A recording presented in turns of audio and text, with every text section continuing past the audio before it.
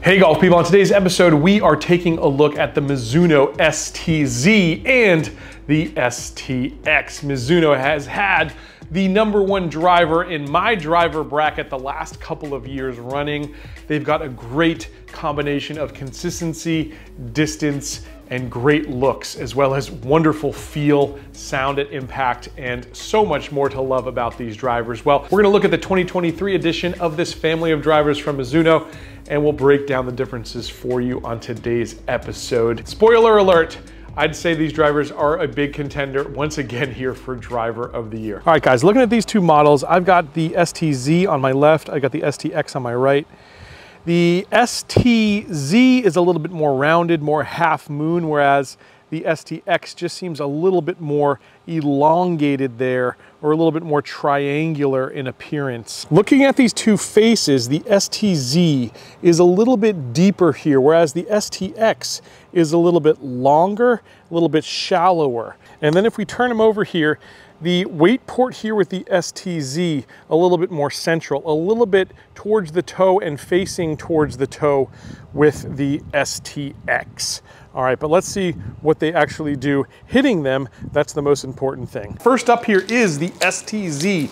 Both of these drivers are gonna be the same setup. I've got a 10.5 degree head, as well as the Mitsubishi Kali 60 gram stiff shaft on both of these clubs. Let's see what we get here. Boy, nice solid feel at impact. That was a great strike for the first strike. I don't know how high my swing speed was, but I know that went center. My swing speed was down a little bit there. 96 miles per hour, ball speed 136, carried 228, total distance 254. To spin, a nice number there, 1975 RPM. I love to be right around 2000 RPM. 2100 is the sweet spot for me. Let's see if I can get the swing speed up a little bit here on this next shot. I think I did. Yeah, the trajectory we're getting with this club, really nice. Carry number a little bit better there. Let's see if we hit the green. Almost, we got to the fringe anyways. That flag's out there at 275. Club head speed 2 miles per hour faster than our previous swing.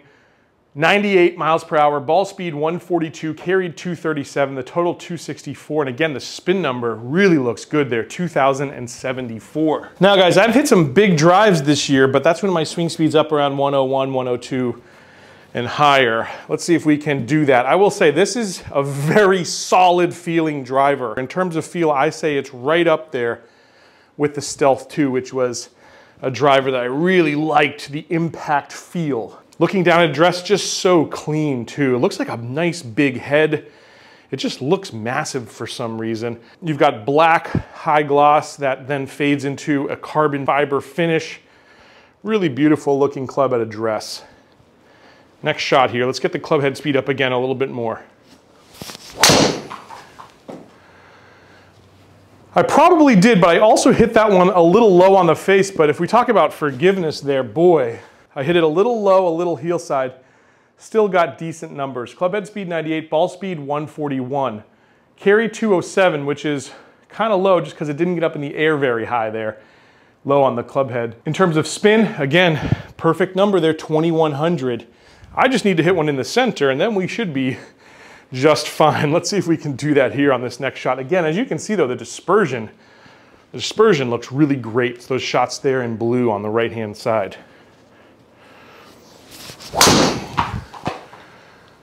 That one off the toe a little bit. But again, boy, that's our best in terms of distance, and the smash factor still only 1.45 because I hit that a little bit toe side, middle of the club, but toe side. Club head speed 98, ball speed 142. It carried 243 and it rolled out to 272, which is excellent. Again, spin number 1949. Now guys, I know a lot of people are interested in my setup here. I'm using the Bushnell Launch Pro, available at playbetter.com. I've got a link to that. They just dropped the price on these things, as well as the subscription pricing, and it's very attractive, I've got to say. The mat I'm using is also a monster mat, which I love the feel of this mat. I've got a link as well as a code down below you can save a couple bucks using the code. All right, here we go. Next shot. Let's see if we can get the club head speed up higher and make a little bit more center contact.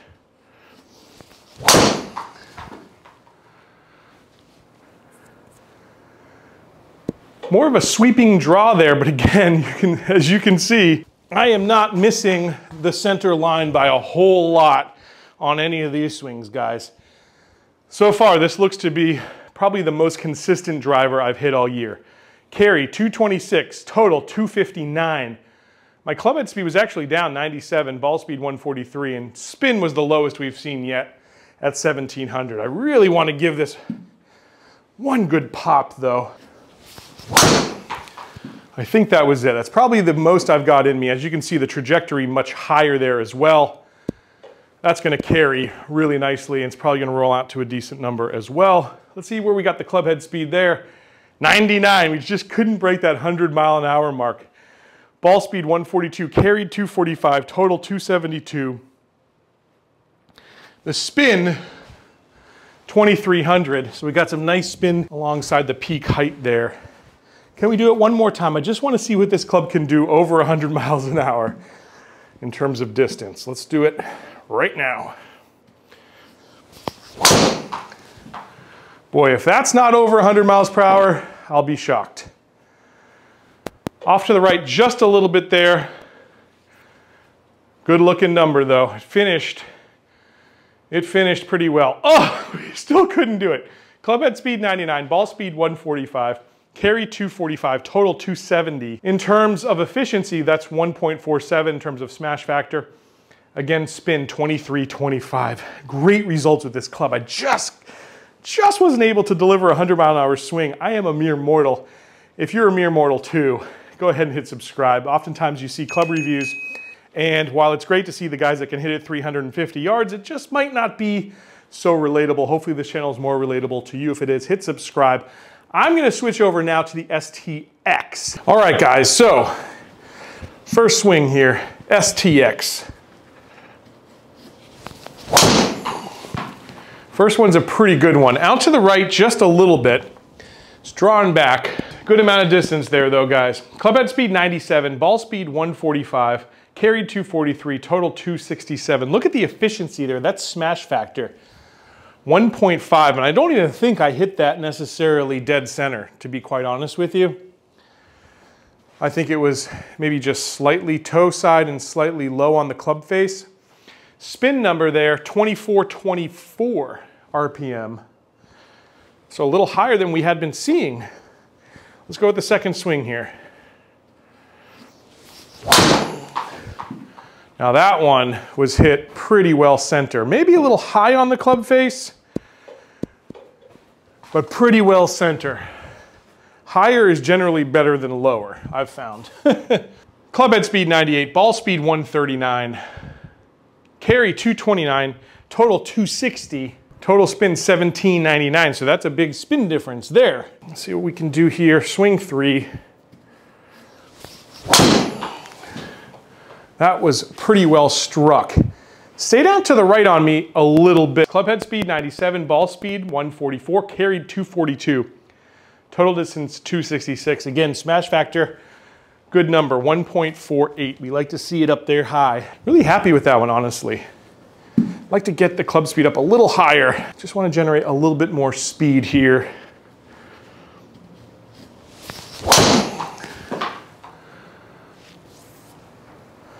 That's going to be a very central landing spot.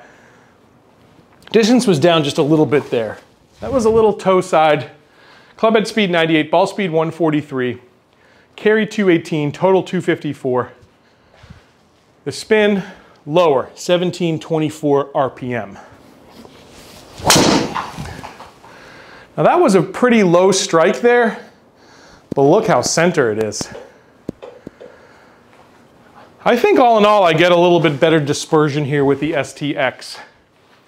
Club head speed lower, 94. Ball speed 146, carried 212, total 252, spin 1974. Real good one there. Nice trajectory. Just a little left of center. Club head speed 98, ball speed 143. It carried 224, total 262. Spin there, 1724. It seems like when I hit this club real well, the spin's a little lower than on the STZ. Just a little bit, which makes sense why the tour players would prefer this, because those guys like it a little lower spinning. I'm gonna hit one more here. One more good one, then we'll take a look at the numbers. All right, that was dead center. Probably my best in terms of club head speed or close. Just didn't quite make it to the green, but that was a really good shot. Oh, the club head speed was down actually. 95, ball speed 139, carry 236, total 263. The spin there, a real nice number, 1949. Let's take a little deeper look here at the numbers and compare apples to apples here and see which one of these is the best for me. So guys, after 7 shots with each club, here are the numbers. First off, looking at club speed, it was down about a mile per hour. So we will take that into advisement here. The STZ 97.8, Mizuno STX 96.9. Now let's get into the ball data. So this is actually interesting here, guys. Ball speed with the STZ, 141.6, but actually about a mile per hour higher, 1.1 mile per hour higher, 142.7 with the STX. Remember, 1 mile per hour less swing speed, but 1 mile per hour more ball speed. That's very interesting. Launch angle pretty similar, 10.9 degrees, STZ 10.7 with the STX. In terms of total spin, real close, but lower spinning in general. And like I said, that one there, 1724, that was a pretty well dead center shot there. We got that number actually a couple times, a few there in the low 1700s with the STX. So the spin's a little less with the STX. 2060 STZ versus 1996 with the STX. And nothing, well, yeah, we had one that stood out, 1700 there. So pretty close, honestly, with the spin, when all said and done, about 70 RPM. It's not going to make or break much for sure. In terms of peak height, again, very similar, a little higher with the STZ, 20 yards versus 19 yards there with the STX. In terms of carry, this one carried more though, even with a little less ball speed. The STZ carried 233, the STX 229. Total 262 with the STZ, 261 with the STX. So because it was a little lower spinning, it showed a little bit more rollout.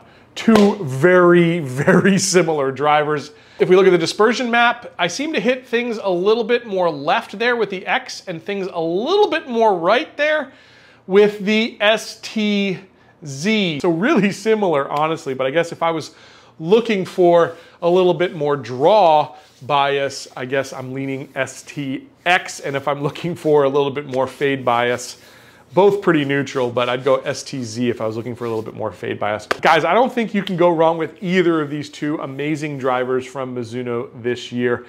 I like the smash factor I'm seeing. It's way up there with the best of the best. The distances when struck well are up there, and I think of all the clubs I've tested so far, in terms of pure dispersion, these things look to be right up there, if not the best that I've seen in terms of dispersion. And again, in years past, the last couple of years, trying these Mizuno drivers, that's one thing that stood out to me, is they are very straight drivers. No matter where you hit them on the face, you're still gonna get very similar results out there, most of the time in the middle of the fairway for me that I've gotten. Love these drivers, guys. Highly recommend you try them for yourself. Put them in the mix when you're testing drivers this year. These drivers are going to be part of our March Madness bracket, so make sure to hit subscribe. You don't want to miss any of those videos where we basically take all the drivers, all the new releases from this year, and pit them up head to head versus each other in a March Madness style bracket. One driver will come out on top. For the last 2 years running, it's been the Mizuno. We'll see what it is here in 2023. Guys, if you are looking at drivers, these two have to be on your list as well to take a look at. I'll catch you back here very soon on another edition of Let's Play Through.